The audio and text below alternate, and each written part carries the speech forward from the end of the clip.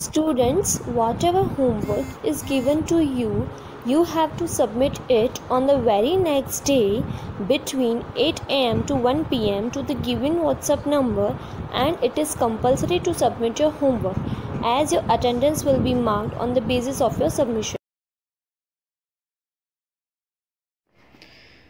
Good morning, my dear students. Today we are going to learn Social Science of Standard 10th.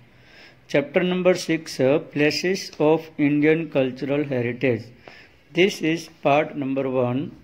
Students, you know that the cultural heritage of India is very rich and prosperous. Indian as well as foreign visitors are attracted to visit the places of cultural and natural heritage of India. In this chapter, we shall study about these places. Now, caves of Ajanta. The famous caves of Ajanta are situated in Aurangabad district near Ajanta village. They are important from the point of view of art of Vastu. These caves are divided into two divisions. First, caves based on wall paintings. Second, caves based on sculpture.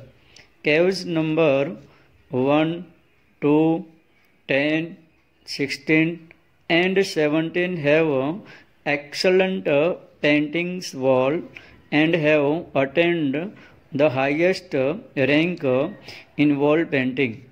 The theme of these wall paintings is Buddhist religion. Ajanta caves are divided into two categories. They are Chaityas and Vihars.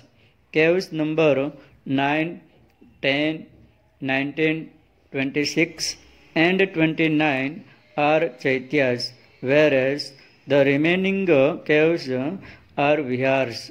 Ajanta caves were forgotten with the passage of time, but in 1819 AD, an English Captain John Smith rediscovered them.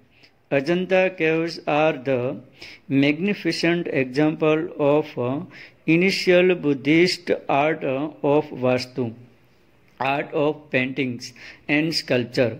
Human interference and impact of time have greatly damaged them. Ajanta caves are famous not only in India but also in the world for their extraordinary rich art. The fine blending of wonderful art of painting, sculpture and architecture of Ajanta caves has earned pride for Indian art. Now, Ellora caves. Ellora caves are situated at Aurangabad district in Maharashtra. There are 34 caves in all. There are three groups of the caves temples, and they are different from each other. First, 1 to 12 are Buddhist caves. Second, 13 to 29 are Hindu caves. And third, 30 to 34 are Jain caves. Hindu caves are built during the reign of Rashtrakuta dynasty. Kailash temple is situated in cave number 16. It is 15 meter long and 33 meter wide and 30 meter high. This temple is carved out of a single massive rock. This temple is adorned with beautiful doors, balconies and a series of pillars. The beauty of temple cannot be described in words. They are constructed during the time of 600 AD to 1000 AD. It is a live display of ancient Indian civilization. Caves dedicated to Hindu, Jain and Buddhist religions Ellora Caves campus is not only an example of magnificent creation of art, but also best example of excellent technology. Moreover, it describes about the patience of Indians. Now, Elephanta Caves. These caves are built in Arabian Sea, 12 km away from Mumbai in Maharashtra. There are 7 caves in all. There is a huge stone monument of an elephant. On seeing this structure, the Portuguese named it Elephanta. Many beautiful figures have been carved out of them. The magnificent Trimurti temple in cave number 1 is the best specimen of sculpture. In 1987 AD, UNESCO has placed Elephanta Cave in the list of the World Heritage. Local fishermen called it Darapuri. Now, Mahabalipuram. Mahabalipuram is located 60 kilometers away from Chennai.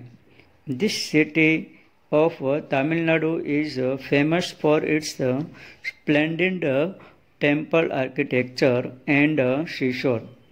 Narsi Varma I, who was popularly known as Mahamalla, belonged to Pallav dynasty. 7 temples were built here. At present, only 5 chariot temples exist. 2 chariot temples have submerged in the sea. There is an amazing figure of the Lord Vishnu in smiling pose. Besides, there is an idol of goddess Durga slaying Mahishasur is worth seeing. Mahabalipuram, which has unparalleled architecture's rock sculpture, was also famous harbor of ancient time. Now, Patada Kala Memorial. Patada, the capital of Chalukya dynasty, is 16 kilometers away from Badami Nagar, and Dravidian style of architecture is used in the construction of temples here. These were built during the 7th and 8th century. Virupaksha temple is the biggest temple in Patadakal. Now, temples at Khajuraho. These temples are located in a small village named Khajuraho at Chhatarpur district of Madhya Pradesh. Khajuraho was the ancient capital city of Chandela Rajputs of Bundelkhand. So, temples were built by these kings during their reign 905 to 1050 AD. Presently, 25 temples are in existence. Most of them are Shiva temples, whereas some of them are Vaishnav and Jain temples. They all have similar type of architecture and sculpture. The 64 Yoginis temples is the main temple. The Toran of the temple is the best example of ornamental style of architecture. All of the temples were constructed with granite stone. Khajuraho temples were constructed in Nagar style art of sculpture and art of Vastu of Khajuraho temples spellbound the visitors. Now, Sun Temple of Konark. It is situated near the Bay of the Bengal at Puri district in Odisha. It was constructed in 13th century during the reign of King Narasimhavarma I, who belonged to the Garg dynasty. This chariot temple drawn by seven chariots by seven horses took of a chariot of the sun god. It has 12 massive wheels providing beauty to the pedestal of a temple. These wheels reflect 12 months and each wheel has 8 spokes which shows 8 prahars of the day. Details of the motif and subject diversity of this temple is unparalleled. This temple has been built by black stones, hence it is called as Black Pagoda of Odisha. This remains reflects the sculpture and civilization of 13th century of Odisha. Now, Brihadeshwar Temple. This temple is located at Tanjore in Tamil Nadu. This temple was built during 1380 to 1010 AD. It is a Shiva temple, so it is called Brihadeshwar. It is built by King Rajaraja I of Chola dynasty. It is known as Rajrajeshwar temple. The height of this temple is 500 feet. Its width is 250 feet. It is spread in the vast area surrounded by the wall. Its summit is 200 feet high above the ground.